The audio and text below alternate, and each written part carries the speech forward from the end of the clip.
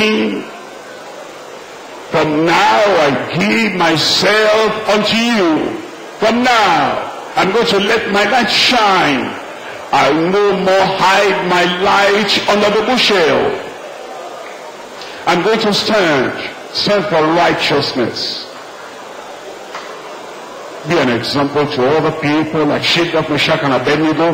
They're good examples for us today. We're learning about them, we're encouraged. Let others hear about you and be encouraged. Let others learn through you and be encouraged. Let others see your life and be encouraged.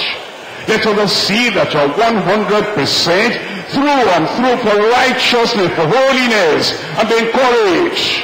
Let others see your boldness. The righteous is as bold as a lion. Let them see and be encouraged. Don't be like Nebuchadnezzar after seeing that miracle.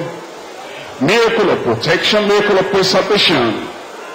Then he made a proclamation, an announcement. Empty proclamation. Worthless announcement.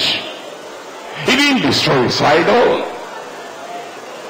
It was only word of mouth. He didn't carry that to a logical conclusion, practical conclusion. Break down every idol. Destroy every idol, every image.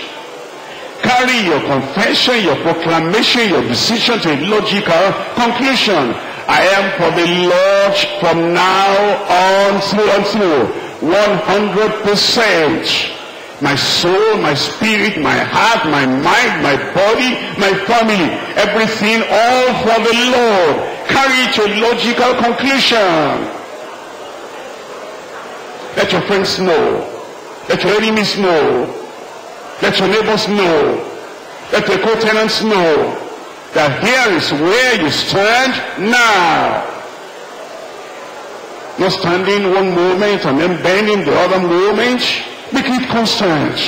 Make it permanent. Make it real. Abiding.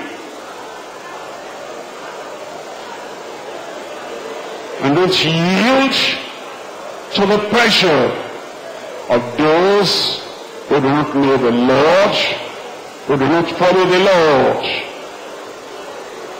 The pure, the righteous, the holy, the firm, the steadfast, be a nonconformist, be a noble conqueror, live the life of a new creature. The protection, the provision, and the promotion will come.